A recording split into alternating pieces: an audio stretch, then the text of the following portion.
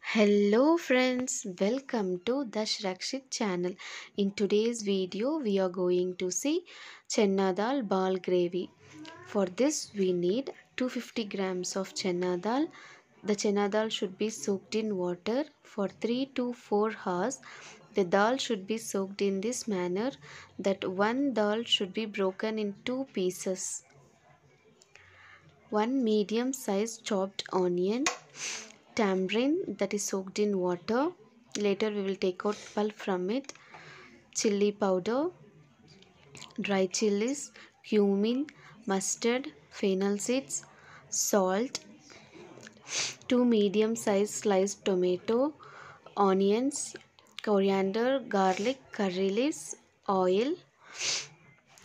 Take a pan, add 3 to 4 spoons of oil, allow it to heat.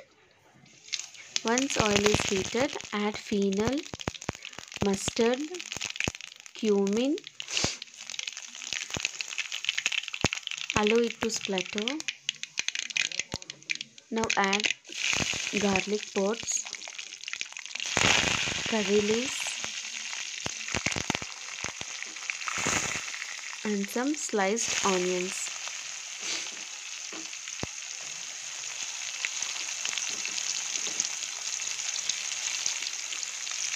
Saute it well until onion becomes golden brown. Meanwhile, transfer the soaked chana dal into a blender. Grind into a coarse paste. Add little fennel seeds, dry chili. You can increase the quantity of dry chili according to your taste. Don't add salt. The paste should be grinded in this manner coarsely. Add fennel, chopped onions,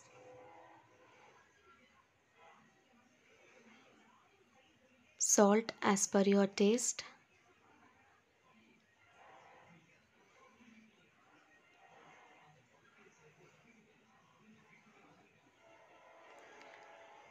Add chopped coriander. You can fry these balls in oil and then you can add into the gravy also.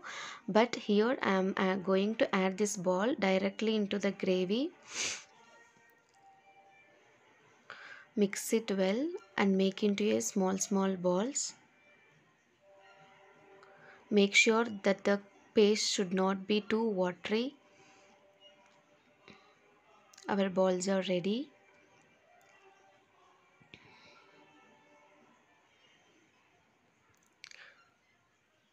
Our onions are completely turned golden brown. Now add tomatoes. Let it cook until it comes mashy. Saute it well. Keep your flame on medium. Once tomatoes becomes completely mashed,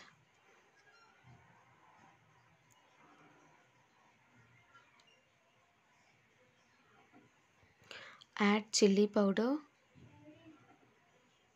You can increase or decrease the chili powder as per your taste. Add little turmeric.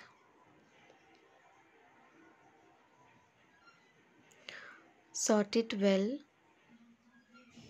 Keep your flame on low. Once oil oozes out from the gravy, now add tamarind pulp. Mix it well.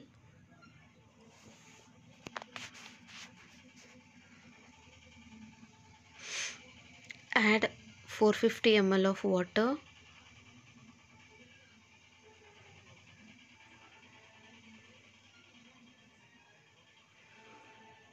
At this stage, add salt required for the gravy. Mix it well. Keep your flame on high and allow water to boil. Once our gravy started boiling, keep your flame on low. Stir it once and start adding chana balls. Drop the ball one by one slowly. Keep your flame on low.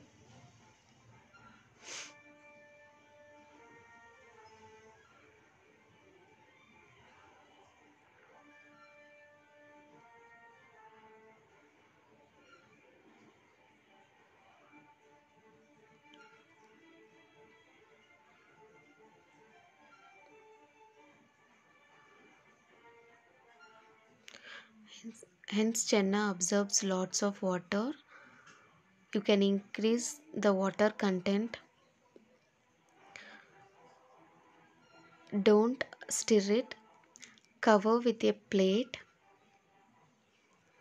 and leave it for about 10 minutes. After 10 minutes, gently stir. Our ball is completely cooked. The balls had never broken or cracked. Yeah.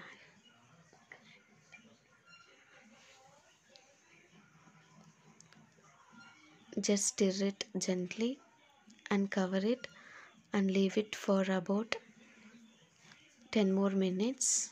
The gravy has thickened. The balls are completely cooked. At this stage, add some chopped corianders and transfer to the serving bowl.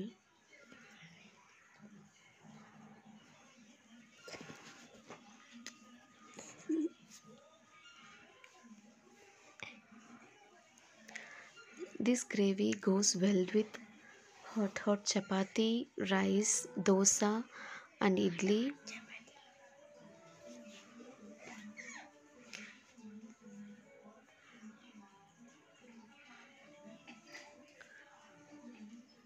Here I will show how the balls have been cooked without any cracks. Perfectly cooked.